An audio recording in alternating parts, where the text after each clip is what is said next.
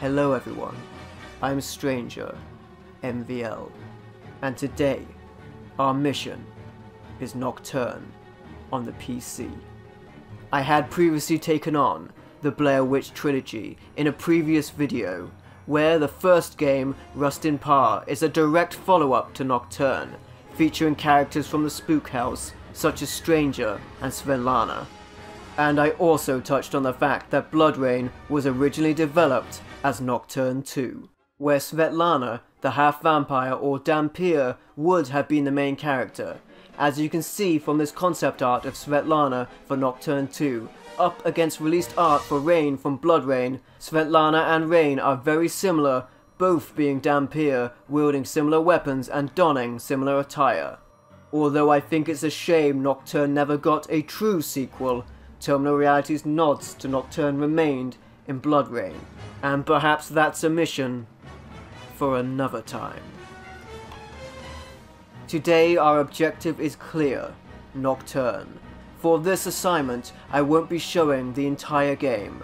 Just like with the Blair Witch trilogy, I want to give you a taste of the action so you can see how good the game is, but I want to leave you wanting more, with a lot of the game to discover yourself, without too many spoilers should you wish to pursue it on your own. So for today's assignment, we'll be looking at the first chapter, but there are many more. Just like with the Blair Witch trilogy I previously reviewed, there are issues with running this program on a modern computer. The first computer I attempted to use wouldn't install the game from the disk at all. When I tried on a different computer, it would install but wouldn't launch. But thankfully there is a patch which I located on a website, My Abandonware, which fixed many of the issues, including allowing the game to launch. But because I'm using different hardware than the program expects, there are still a few issues. For one, I can't use the advanced 3D models, which would make the game look better. But for some reason on the machine I'm using, with the advanced 3D models option enabled, the walls can become see-through. But most notably, the clothing textures go crazy. Believe me, they are not supposed to look like this. It's like every character is standing in strong wind, with their clothing being blown all over the place. This particular issue I believe is caused by the frame rate being uncapped, so the physics are running much faster than ever intended because modern PCs are more powerful than when this game was made. I had thought setting a lower max frame rate of 30 in my Nvidia graphic card settings would solve this issue, but alas, this evil never dies.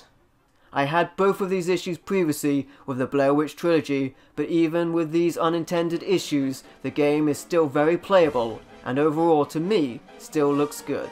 When it comes to gameplay, the game is a classic survival horror, which I think should be considered in the ranks of Alone in the Dark, Resident Evil, and Silent Hill. But it has been left in the shadows, perhaps due to the lack of follow-up games, and maybe because it was only released on PC. As I understand, a Dreamcast port was planned, but this was scrapped due to the Dreamcast's untimely demise. The game plays much in the way of classic survival horror games. There are fixed camera angles, and your objectives are a mix of puzzle solving, resource management, and combat, including bosses. The game by default is set up to use keyboard control only, but I set it up to use a combination of keyboard and mouse, with the keyboard controlling my basic movement, strafing, item use, and switching between the many weapons and ammunition types. The mouse I had set up for directional facing, action, and aiming. If you're used to using controllers, it may take a moment to accustom yourself to the controls. But to make things easier on yourself, I recommend turning on the aiming assist in the options, as the aim is very precise and the enemies are incredibly fast. As the game has no difficulty setting, I would consider this option enabled to be normal difficulty, and to turn it off would be very hard. Also, the game may seem very difficult from the beginning, and although no one said this mission would be easy, it's not as hard as it may seem at first, and there is a reason for that, which I will go on to explain. But for now, let's go on to the first story of the game, The Dark Reign of the Vampire King. We begin with Stranger, an agent of Spook House a hardened, grizzled veteran of the paranormal with a new mission at hand. Take a moment to accustom yourself to the commands, because unlike in the Blair Witch Volume 1, Rust in Par, there is no tutorial here. Your enjoyment does not concern me. The password, stranger. By this point, I could have killed you and flipped the switch to open the door myself. You wouldn't do that, would you? You are thrown straight into the action. After gaining entry to Spook House proper, your mission is explained. A gravely dangerous artifact of unimaginable power, thought of as the holy grail of vampires, is being held in a castle in Germany by the name of Gestalt. An item like this has to be contained by Spook House, but it's not going to be easy. The journey to the castle will be treacherous, as not only has information trickled down of strange and supernatural events in the surrounding region, but the area is also crawling with werewolves. Due to the nature of the mission, Stranger is partnered with Svetlana, a half-human, half-vampire, although Stranger prefers to work alone and is not happy with working with Svetlana. The two of them have had a complicated history in the past, and as of right now, they are two opposites which do not attract. Their fighting styles differ. Whereas Svetlana uses blades, Stranger prefers to use gadgets and firearms over melee weapons, and with that in mind, Stranger gears up before departing, where it also becomes apparent that no one really likes working with Stranger, as he pays a visit to Elspeth Doc Holliday, who you may remember as the lead character from the Blair Witch Volume 1, Rust in Par. But Stranger takes a good amount of guns and ammo types along with him, and a new weapon that produces artificial sunlight to fry vampires, although for obvious reasons you shouldn't use this around Svetlana. If she goes down, you'll lose the game. Now that you're geared up, it's time to take action. Upon arrival outside the village of Valkenburg on the way to the castle, things take a grave turn. A crazed man who has hid inside a coffin to escape the monsters which now plague his village warns you of terrible sentinels and ghoulish creatures ahead. Determined to unravel this mystery, your dynamic duo seeks entry to the village in which Svetlana already senses vampiric presence. Naturally, it wouldn't be so easy as to enter the front gate. The entrance is sealed due to the Walking Dead, but nearby a key can be found which allows entrance to the village via the crypt. But alas, Svetlana can't pass through sanctified grounds, so for the moment, Stranger goes alone. Now this is the first test. You need to open the gate to let Svetlana in, but to do that, you must defeat a flying demon that wants your blood. The creature is very fast. If you are playing with aiming assist turned off, it's going to be very difficult to hit, and even with it on, it's hard with the space provided to down the creature without taking damage. After all, it does have the high ground, but thankfully once beaten, you can let Svetlana in, and she absolutely wrecks everything with her blades as you clear out the village. When I said the game appears very difficult at the beginning, it's much easier if you let Svetlana do the heavy lifting when she is with you. You face many more enemies when she's around because she just runs right through them.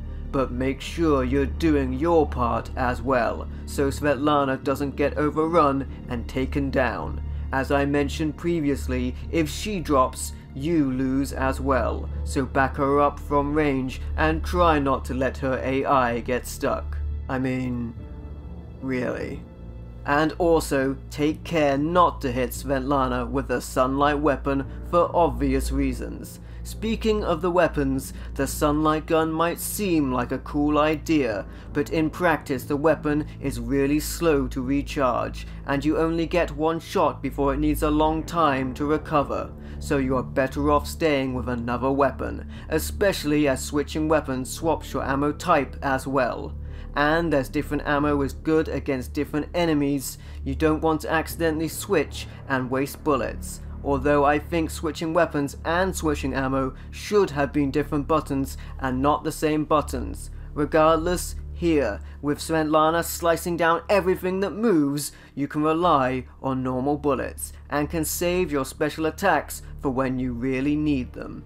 Once you've tracked down and slaughtered all of the monsters, the mayor of the village comes out of hiding, and the survivors inform you Count Voikel has taken all of their daughters for some unknown, vile reason away to Castle Gaustaut. Svetlana has a bad feeling about this, and the whole place smells of death. But now we must press on, and proceed to the hill that overlooks the village and into the forest path. Now it's time to venture into the deep and dark woods, and see what goes bump in the night.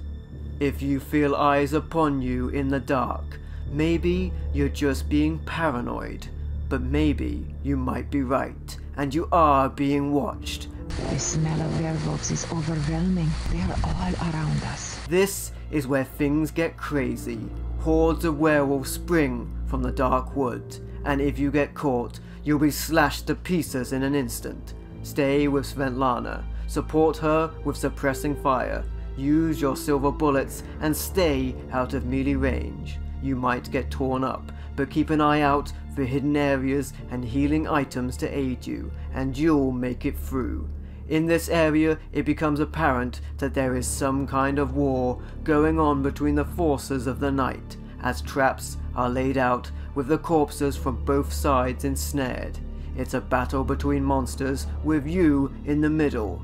This section is a maze, but eventually you can make it to a bridge. But you're not out of the woods yet, as it seems this is a bridge too far. Svetlana observes that the bridge appears unstable, and it would be too risky to use, so you seek an alternate route. Aside, there is a way inside the castle, if you could fly, that is.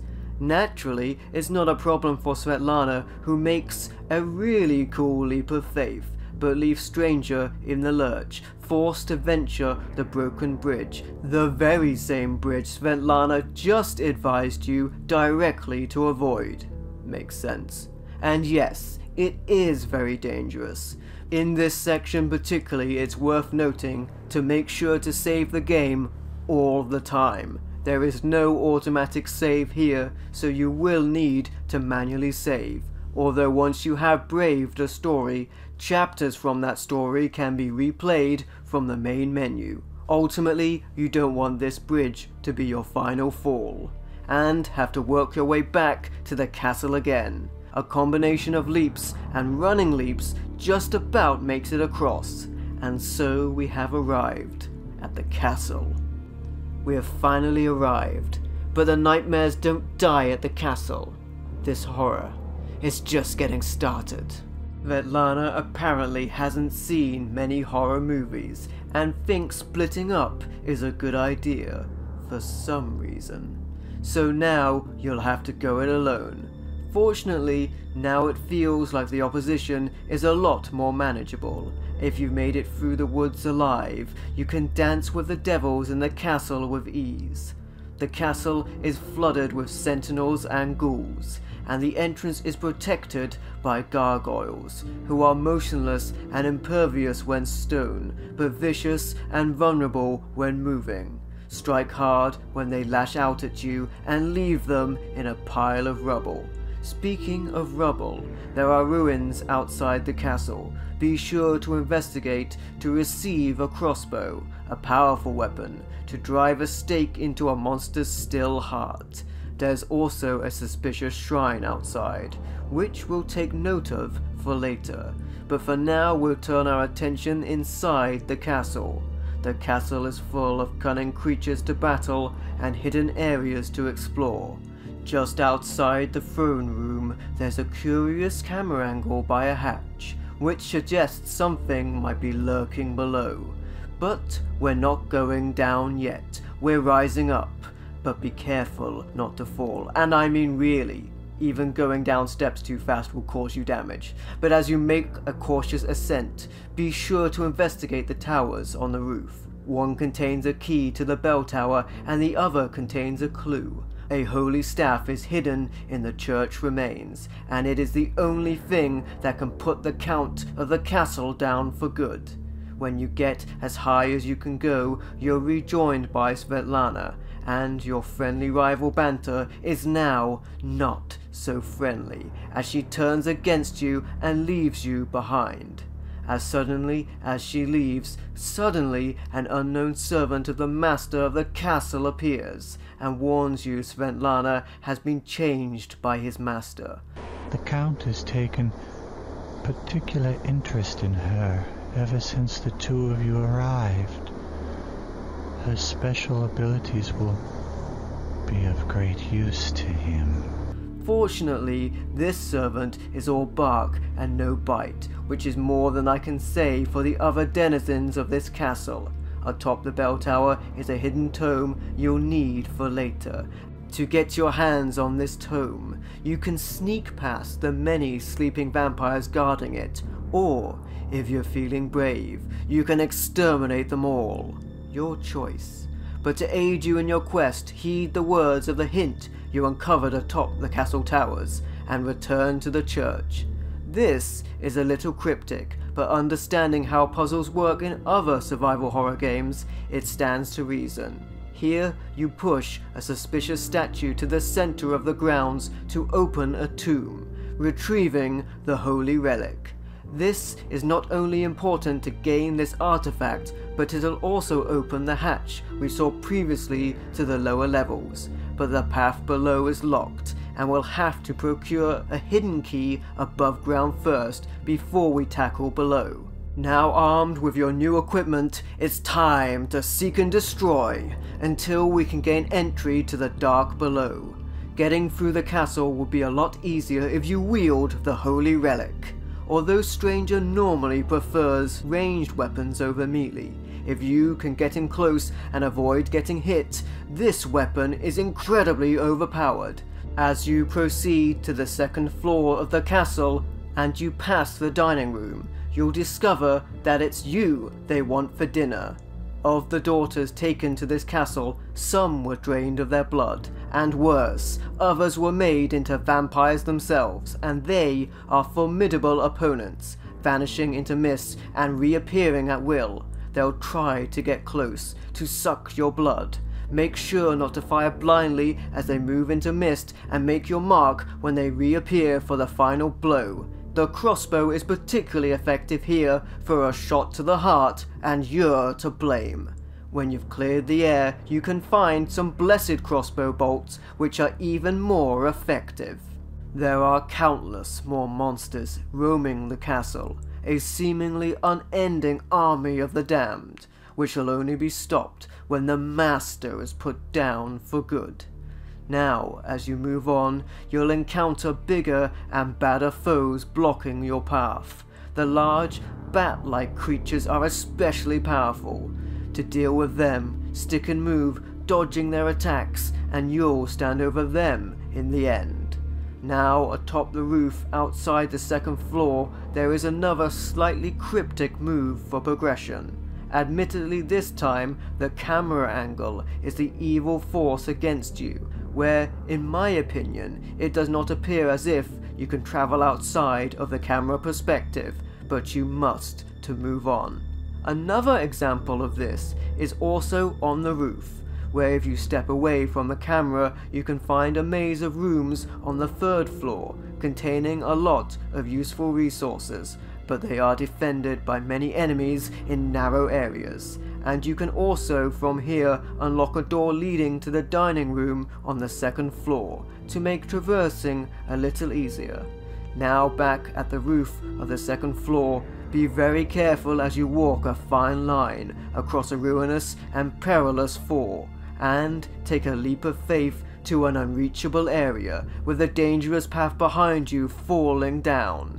You'll arrive in an area which contains a key to the library, and an exit by unlocking a door back to the throne room. But if you sacrifice the tome you claimed from the bell tower, another secret route is revealed, where you can finally obtain a key to the dreaded dungeon down below. To escape from here, there's another secret door that'll unlock a way through the third floor rooms. Then you can head back out into the dining room on the second floor and finally go deeper and down as you descend. Below the castle, we find a dungeon. I hope you're not afraid of the dark. Through the doom and gloom, you push on. The vampire bats are the least of your concerns, as the dungeon is crawling with terrors beyond imagination. The close quarters combat is the perfect time to unleash your holy relic, which cuts the creatures easily down to size. Moving forward, you arrive at a deathly and bloody guillotine to retrieve a dungeon key, but are set upon by demons. The holy relic really shines here, especially if you don't allow the demons to swarm in, employing tunnel fighting as they scramble through an archway entrance. The key leads you another way, and into a spiked trap. If you have your wits about you and survive, you can grab another dungeon key. You'll have to fight your way out and make a new exit back to the main dungeon area. Using that new key takes you to a new area where the pendulum does not swing in your favor. And if you make it past that, in classic horror style, it comes down to a pit and the pendulums. The vampires can traverse this place in mist form, but you don't have that luxury. Don't put a foot out of place because it's a long, long way down. On the other side we find the other missing women from the village. Now as feared, they are vampire brides and they are fierce opposition, but you have holy stakes in your crossbow which literally blows them to bits. With a heavy heart, grab the precious gem you find here, which is an offering to take us down to the Master's Crypt. This is our final destination. Shall this place of darkness become our grave? Or can we deliver a final blow to an undying enemy? This is it. It all ends here. The Master begins battle as a giant flying vampire bat, charging straight towards you. You've got to dodge and return fire until you can bring him to the ground. The enemy is very fast, but if you've saved up healing items and set them to use automatically in the options, you can tank some hits as you unleash hell. It's a difficult fight, but eventually they fall. But for the Master, that wasn't even his final form. Finally, using dark magic, the grounded vampire tries to bring the roof down upon you, burying you alive. Now, it's time to use the holy relic, and finally send the Count to his final rest. But it's not over yet. Don't forget to pick the holy relic back up. You wouldn't want to leave without that, especially as more vampire brides come to wreak their vengeance upon you. Once they are dealt with, Stranger finds a survivor hiding in the underground, though she isn't from around these parts. After affirming she hasn't been bitten, Stranger agrees to escort her to safety. Soon after, Svetlana returns. Now her vampire side is free from the Count's influence, but it's here where the story takes a twist, as evident when Stranger spots a portrait hanging defiantly, not of the Count he defeated, but of the Mayor of Valkenburg. Though Stranger muses he's probably held other, more sinister titles in the past. Svetlana then remembers feeling an insidious and powerful presence in the village, but until now she did not know its origin. And if you speak the name of evil, right on cue, he shall appear. Perhaps I can explain. The man who was thought to be the Mayor of Valkenburg is the true lord of this castle. The Count, his son, had banished him to the village in a struggle for power, evident from their minions battling outside the grounds, with the unfortunate villagers caught as collateral damage in the crossfire. Count Volkel could not defeat his father, the true lord of Castle Gestalt, because the Count didn't have use of his father's secret artifact hidden in the castle. the so-called vampire Holy Grail, the Yafki. But now, the Yafki's revealed back in the possession of the reappointed Lord, and his power, once again, is absolute. In true Dark Lord style, he naturally asks you to join him, impressed by your tenacity, but Stranger would rather send the Dark Lord to hell. Svetlana holds him back though, as his power is absolute, and it would be foolish to fight him now. They reluctantly, at this time, accept the former mayor's offer to leave unharmed, as thanks for ridding him of the Count, and exit empty-handed, without the artifact, but safe in the knowledge that without the conflict between the vampires, the werewolves will retreat, and the world will be a safer place. As the smoke clears and the dust settles, this story concludes. As for now, it wasn't an expected outcome, but nonetheless, mission accomplished. As I previously mentioned, there are more chapters to this game that I want to leave in the dark, because I don't want to spoil it all for you should you wish to dare it yourself. For now, Stranger MVL is gone. I am Vampire MVL. And for next time we meet on All Hallows Eve, Blood Rain. A spoiler for next time, and this one I can't wait to get my teeth into.